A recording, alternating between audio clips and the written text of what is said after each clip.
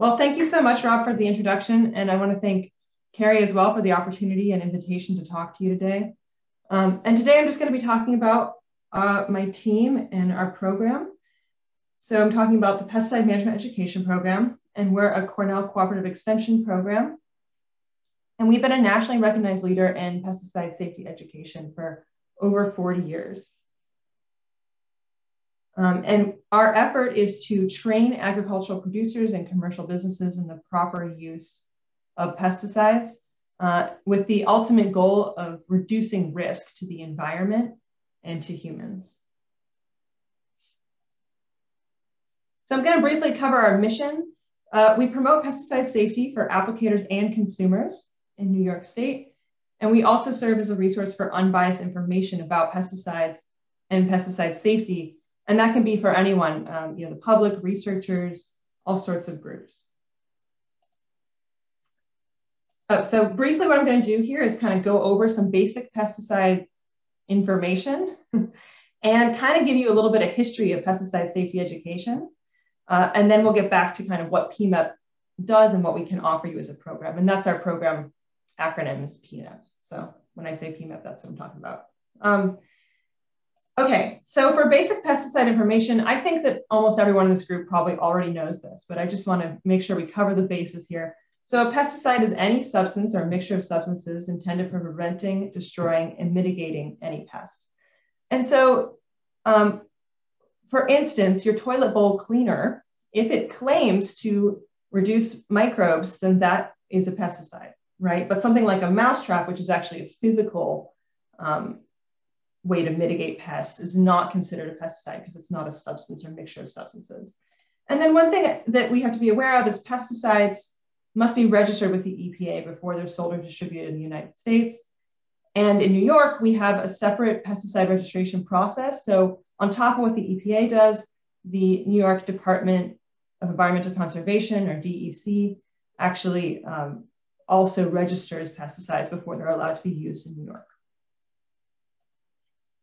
So I'm just going to go over the history really quickly because I think it's important to kind of couch our program and understand where we came from. And my timeline here starts in 1910 with pesticide safety education, but I just want to remind you that pesticides themselves have been around for a very long time. And I think even as far back as 1000 BC, Homer was mentioning the burning of sulfur. So pesticides have been used for quite a while. So the first regulations about pesticides were the Federal Insecticide Act. And this was basically meant to protect farmers from insecticides back in 1910. And then FIFRA was established in 1947. And FIFRA was really important because up until then, a lot of pesticides could make efficacy claims to say they worked against certain pests, but that wasn't regulated.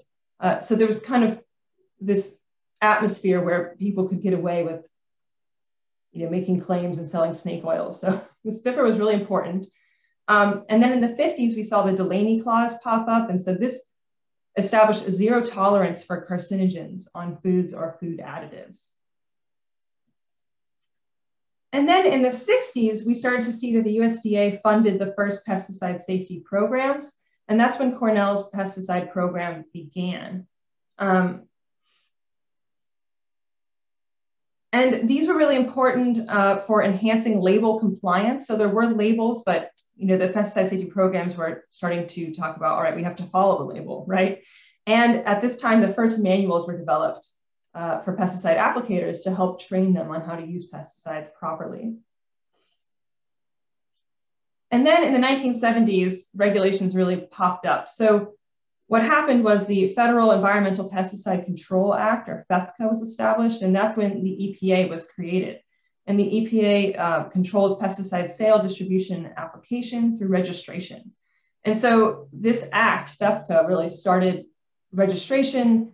There were labels before, but now there were fines associated with not following the labels. There was a risk-benefit analysis when pesticides were reviewed and registered. And around this time, the EPA created restricted use pesticides, which I think some of you will be familiar with.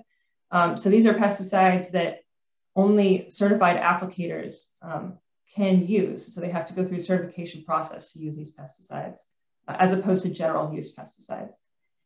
And then around this time, extension was designated as the organization that would educate applicators.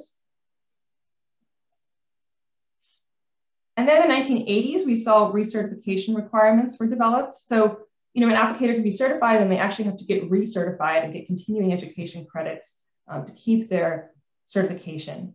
And so requirements were developed per state. And this is when the DEC became kind of the state lead agency for New York and created these extra recertification requirements. And then in the 90s, we saw the Food Quality Protection Act. And so there were already some tolerances associated with food, but this act really was more comprehensive, looking at cumulative risk on food, increased sensitivity for children. There's actually a 15-year periodic review of tolerances that was set. So pesticides had to be reviewed every 15 years. And then in the 90s, we also saw the Worker Protection Standard. And this was meant to protect agricultural workers using pesticides in the field. And then finally, we have the Pesticide Registration and Improvement Act, or PREA, which was passed in the 2000s. So that's kind of our history there. And now I'm going to go over who our program collaborates and networks with. So nationally, I've already talked about how we're involved with the EPA, who's a major regulator of pesticides in the US.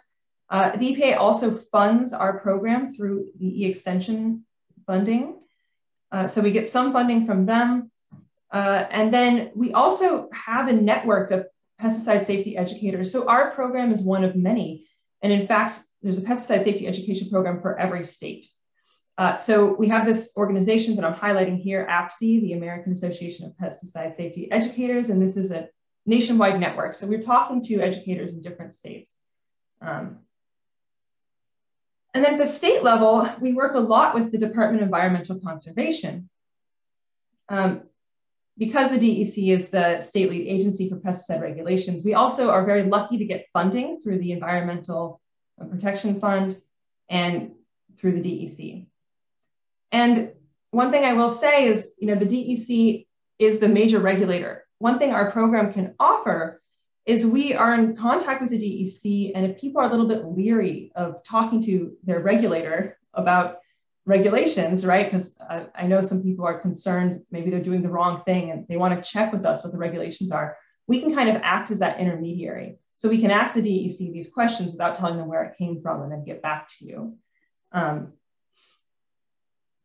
then we also collaborate a lot with Cornell programs because we are in Cornell. And I've highlighted two programs that might be of interest to you. So we work with the New York Invasive Species Research Institute. And also we're on the Cornell Cooperative Extension Invasive Species Program work team. And then I just wanted to briefly say, we also work a lot with the New York State Integrated Pest Management Program, or New York State IPM. And we will pass you off to IPM if you ask us about management. So even though our program name is Pesticide Management Education Program, we do not identify pests or make management recommendations. So basically what our program can do is, you're identifying pests, you're making management recommendations or coming up with ways to manage those pests. And then once you decide, if you do decide to use pesticides, that's when we can help you. So we can help you use them safely and in compliance with the regulations. And so let's go over the program's major functions here. So one of the main things we do is we respond to public inquiries, and we're often talking people out of using pesticides in ways that could harm themselves or others. We also develop pesticide applicator certification training manuals. And so these are basically study guides that applicators will use to prepare themselves for the exams at the state level. And those exams are developed by the DEC, but we also help to create some of the test questions for them. We also provide live and online certification training for New York certified applicators. We have over 25,000 certified pesticide applicators in New York State. So it's a lot of people to work with, and they're across many different sectors. I mean, we're talking about landscape, aquatic, right-of-way, structural, food, and public health sectors. And so we provide training for them, and I'll get more in depth on this about what that training looks like. And then finally, we serve as a non-biased source of pesticide information. I kind of mentioned this before, but we publish things, we review documents, and we also can provide talks to the general public.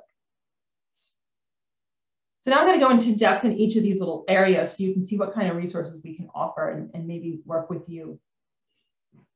In terms of public inquiries, you're probably wondering, well, what do you mean by that? Well, we get a lot of inquiries about applicator certification and recertification. Like I said before, we get questions about pesticide regulations. And of course, the authority on that is the DEC. We go to them with those questions.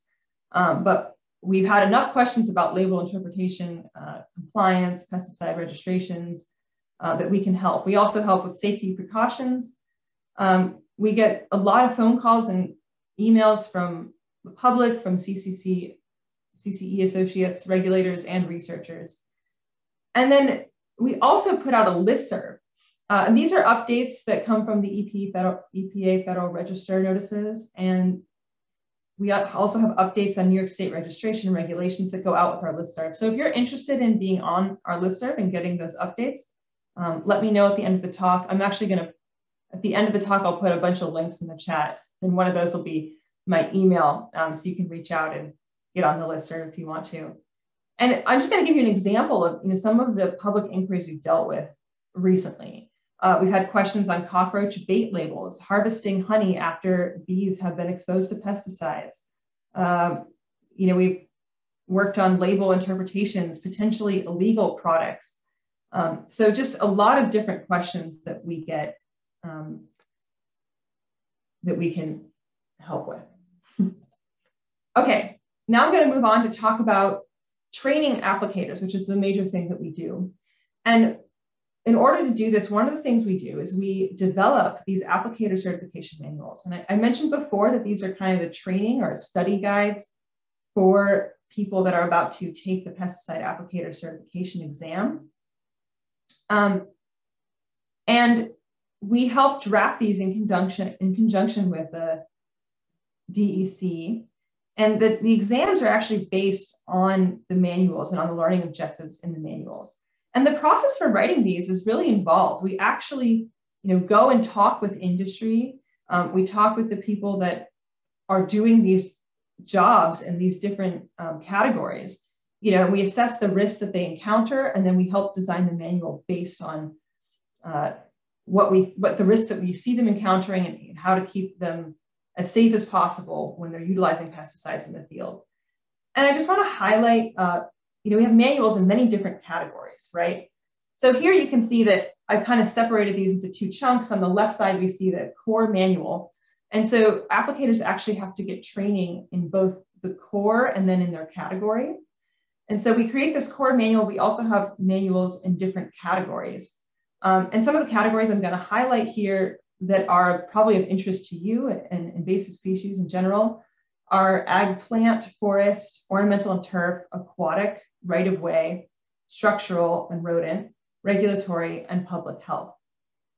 And I do also want to mention that these manuals are kind of nationally acclaimed. There's a lot of other states in the Northeast region especially that utilize our core manuals and also our category manuals.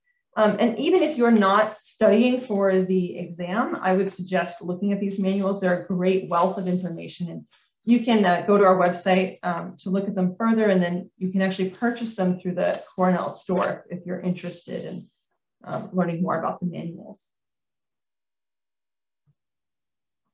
Okay, the other thing that we do is we actually do recertification training. So once someone's certified, like I said, they have to have these continuing education recertification credits to keep their certification. And so this is in the form usually of talks or workshops, or in the case of COVID-19 more recently, it's been a lot more online trainings. And so we can do live and online trainings, and we're often invited to those presentations throughout New York State. We go to recertification days, courses and workshops that are already hosted by other people, and we're invited to those talks. And then we also actually work on two different workshops. One of them is the right-of-way pesticide applicator recertification workshop. So this is co-organized by the Category 6 Committee. And this workshop focuses on overall vegetation management. But we do often have I guess every once in a while we have invasive species talks at this right-of-way workshop. So one of them, Rob Williams spoke about identifying invasive species. We also had talks on Phragmites and Phragmites management in the Adirondacks at this workshop. And the other workshop that we host every year is the Ronald D. Gardner Food Processing Pest Management Workshop with structural pest management sessions as well. And this covers quite a few different things, anything from exclusion of rodents to grain pests and fumigation of those pests, to removing bees from structures. So a lot of different topics are covered in these workshops, and we can put invasive species topics in them if they're of interest. So I'd love to hear your input on that. And then finally, some of our training is online. So we have many online recertification courses, and this is through our Distance Learning Center. And so these are, we offer quite a few different credits through this center, both for category and core topics. As I said before, they're intended for recertification training. And so there's many different examples. I've highlighted a couple here, but we cover a lot of different topics, anything from kind of core topics like toxicity of pesticides to protecting water from pesticide pollution. We also cover things like Asian soybean aphid. We have 3 courses on bed bugs and fly control in berry farms. We have courses on management of grape berry moth and herbicide resistance. And we also have courses on more technical things like nozzles and use of nozzles for pesticide application. And so here I've got a list of different courses that you can see. These are just highlights, but one of the ones that might be of interest to you is the spotted lanternfly course. And these courses, the content is actually developed by people that we partner with. So the spotted lanternfly course was actually, the content was developed by the New York State IPM program. And then we help make sure that that's available for recertification and online. And these actually are available for recertification in multiple different Northeast states.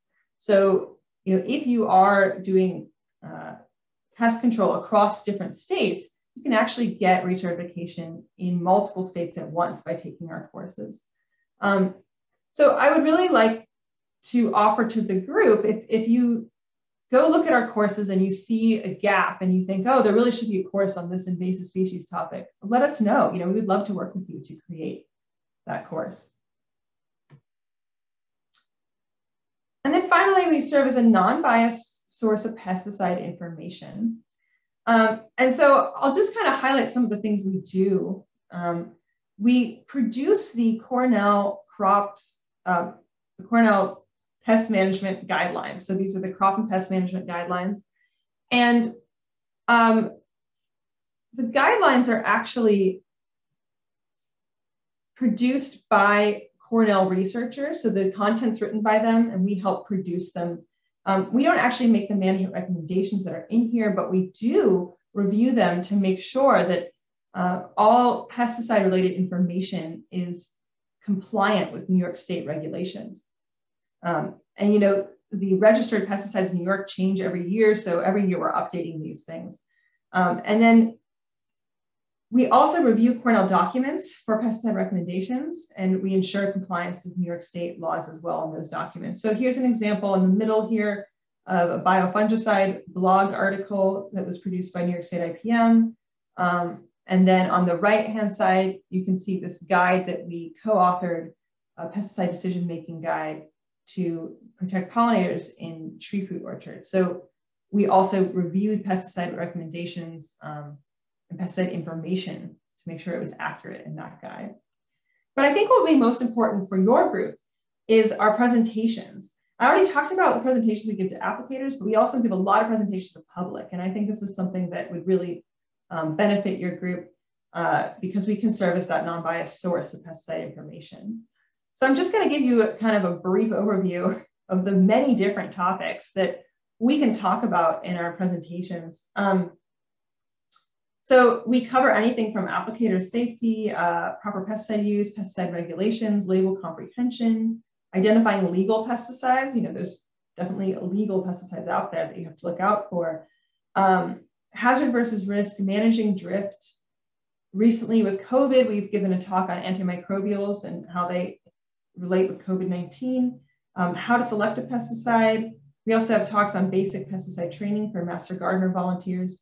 So just a wealth of topics, I would say.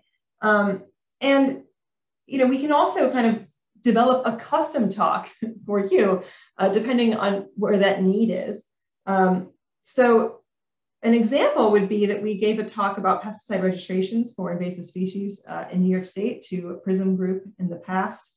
And another example is this current talk, which is getting a lot of demand, which was developed by our program. And this is about hazard versus risk, using glyphosate as kind of a case study to talk more about how hazard and risk are assessed by the EPA.